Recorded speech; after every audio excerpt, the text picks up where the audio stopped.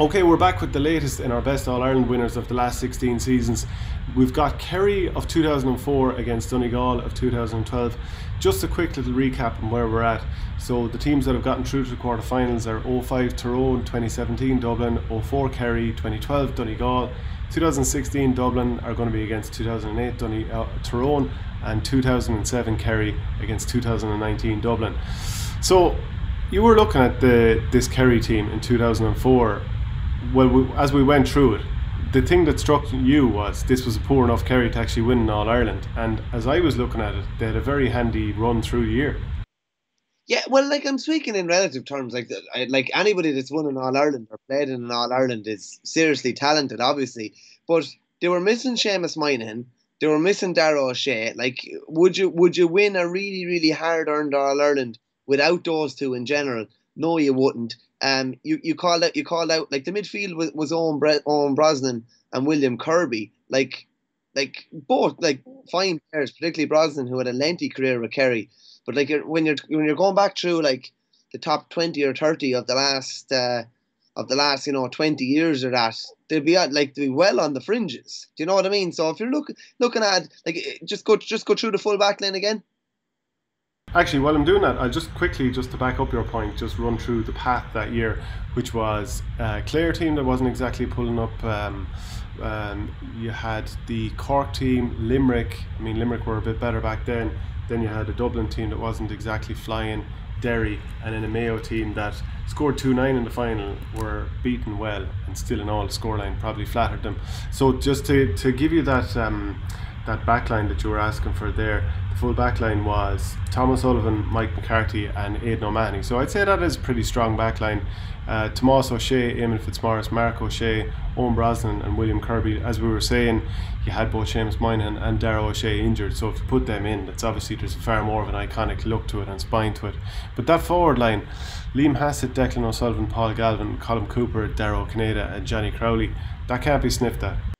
No, no, it's a decent forward line as well. I'm only kind of trying to pick holes. You're basically saying that they're missing their two best players, and they were still able to win All Ireland and win it relatively comfortably.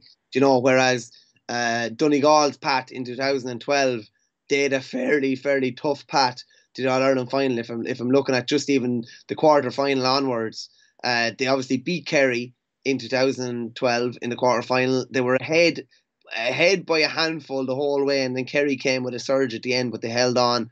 They they beat in the 2012 semi final. I am after forgetting who they beat in the semi final, but they beat Mayo holding on in the semi final, or holding on in the final after getting two early goals. And for the life, they beat Cork, sorry, they beat Cork, who were All Ireland champions 2 years previous, in an absolute belter of a game. Colm O'Neill played probably his best game for Cork that day. It was nearly a one-man attack against them. But that's a hard earned path through to a final, and a hard earned path to an All Ireland, and you probably couldn't say the same on the Kerry side. The interesting thing is when they played in 2012, that was Jack O'Connor's last game as Kerry manager, Kerry senior manager, and obviously Jack was manager in '04. And if we're pairing them up here again, it would be Jack against Jim McGuinness, which I think is an intriguing one, really, and it's a total clash of styles with regards to how the two counties play football, particularly back then. That was, of course, when Pat Bland started talking about Donegal as, he's after watching Shiite football and that kind of thing. That was the start of McGuinness. It was against that. I think that was against Antrim in the preliminary round in 11. But they developed it, and in 2012, like, he just didn't think they were going to be beaten. Nobody could break them down, and when they swarmed forward in droves like we hadn't seen that the year previous. And when they did that, no team was able to defend against it. But you're putting that up against like Kerry. One of the big things in Kerry is that they always stick to their style, which is absolute bollocks in a way. Like, because when they won the 2014 All Ireland final, they went totally off what they always do. Total football, we'll play a win in the right way. That was like they did not, but they did what they had to do to win against Donegal. Interesting that they played in 12, Donegal won, and that they played in 14 final, which was McGuinness's last game, and Kerry won. But it would have been so interesting, that '04 team against the 12 team. How would Kerry have adapted to tactically to what Donegal were doing, because they didn't adapt tactically at all to what Tyrone did to them the year before. Absolutely true. I'm just going to bring up that route that Donegal had in 2012 because it was treacherous enough to even go back to Ulster. So they had to play Cavan, Derry, Tyrone, Down, and then I'm just going to look at that team. Since we looked at the Kerry team, let's look at that Donegal team. So Paul Durkin in goals, Papa, Paddy McGrath, nicknamed Animal, Neil McGee, Frank McGlynn, Eamon McGee, Carl Lacey, Anthony Thompson, Neil Gallagher, Rory Kavanagh, Mark McHugh, who was obviously playing sweeper, Leo McClune, Ryan Bradley, who went away to the Middle East, but he was an excellent player, Paddy McBrearty, Michael Murphy, and Colin McFadden.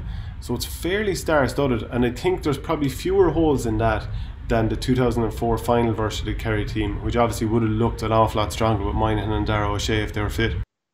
That's a brilliant Donegal team, in fairness. Very, very hard pick holes through it. Of course, in the final against Mayo, they went with Murphy up top. He'd mixed between midfield, centre forward that year. They threw him in full forward. On Kevin Keane, which I thought was a funny matchup for Mayo to go with in that 2012 final, and he got that brilliant goal after about 30 seconds. A lovely crossfield ball that Carl Lacey, that they basically said they've been practicing in training all year. Be interesting to see how frustrated would the Gooch have gotten with the lack of space. How frustrated would Darragh O'Connor and these boys gotten with the lack of space? How would they have counteracted what Donegal were doing? Because it's okay when you have had time to think about it and you've seen them and studied them and got loads of time, in the winter to look at it. But when you're dealing with that on like 2 or 3 weeks' notice, very, very interesting. Actually, interesting comments from Pat Gilroy last night on a podcast where he said Donegal had totally dominated his thinking coming into the All-Ireland semi-final. He actually admitted to taking his eye totally off Mayo. And because what Donegal were doing was so kind of revolutionary and no one had seen it before, that he was kind of thinking, geez, I know it'll be 3 weeks to the final after this game, but I need more time than that. So he almost started studying Donegal before the semi-final.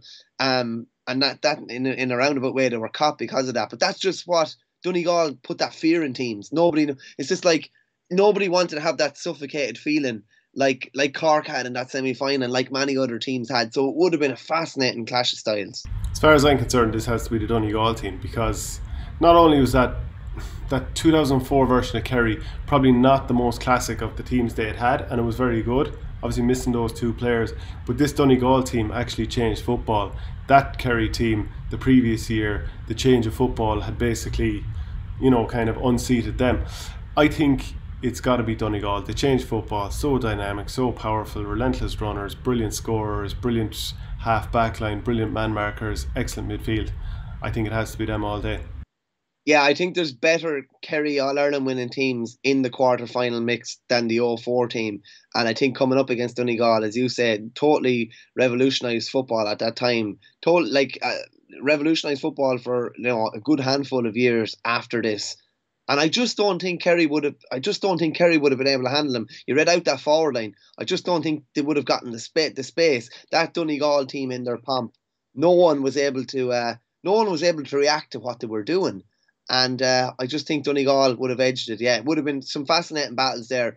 Michael Murphy against Mike McCarthy, Paddy McBrearty against Aidan O'Mahony, Colin McFadden then the other corner against Tom O'Sullivan. Jesus, that would have been a fair battle. We talked about Kerry full back line, but that's a fair full forward line. An intriguing battle, but I'd be giving the edge to Donegal. Yeah, absolutely. We're going to put the vote out on ourgame.ie. There'll be a poll underneath the video, and you can decide. And obviously, this is ongoing the whole time, so we have more quarterfinals to come, and then obviously, ultimately, we'll find a winner.